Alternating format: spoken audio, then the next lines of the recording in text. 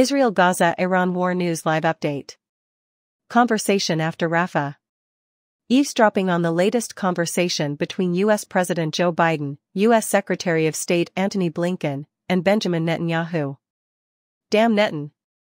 I told you not to drop American bombs in Rafah. Why, man?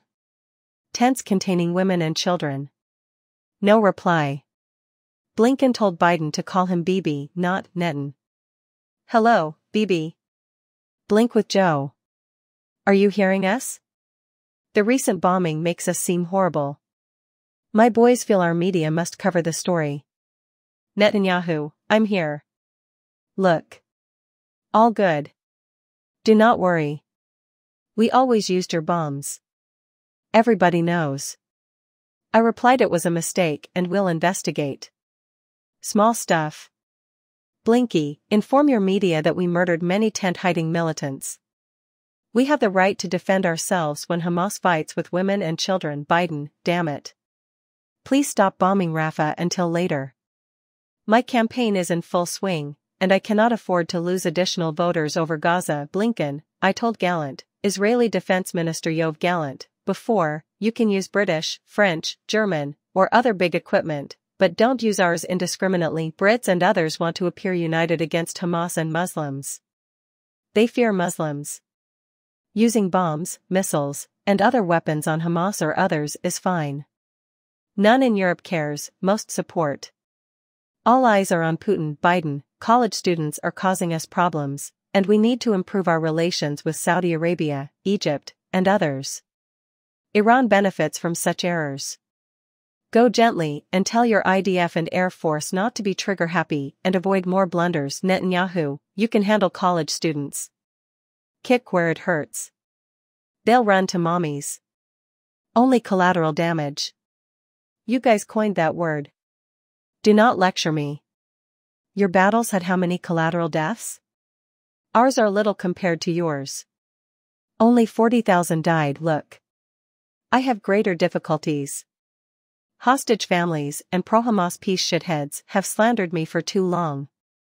I must prove to Lapid and Benny that they cannot defeat me. Israel can only win with me. Biden, this is not a lecture. Kindly refrain from offense. Netan, we support you. Totally. You have our unwavering support. Blinken, yes. Boss just revoked your arrest warrant from the ICC. Google shows that entire foreign media carried Joe's assertion that Gaza is not genocide. Every media headlined the boss' defense of you. CNN, BBC, NYT, WP, Reuters, Fox, Al Jazeera, ABC, Politico. You name it. All of them agree that Gaza and Rafah are not experiencing genocide. The ICC cannot touch you. We promise to make Karim Khan and Fatou Bensouda regret their actions against you. Netanyahu, okay. I know, Joe. Please call me Bibi, my friend. You pull your strings, and we'll aid you in November. Our staff is already working hard to win. Remember that I was the first to congratulate you on winning. That angered Trump. Do not trust the schmuck. Imagine, he called me F. I'll never forget. Biden, thanks again, Bibi. Definitely a terrible guy. I'll trim him, but you must help more this time. We need lots of money for the campaign.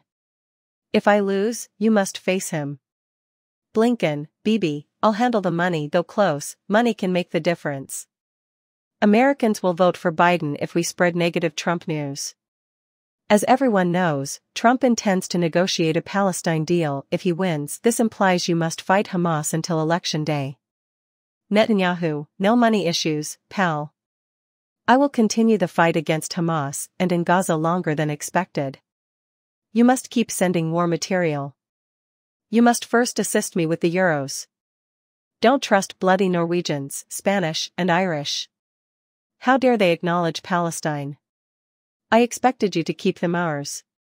Katz, Israeli Foreign Minister, should screw Sanchez, Spanish Prime Minister Pedro Sanchez. Unbelievable that Spain promotes our extermination. I comprehend Ireland and Norway. Their audience has always hated Jews. We never anticipated the Spanish to bring the other two against us, even though they've always been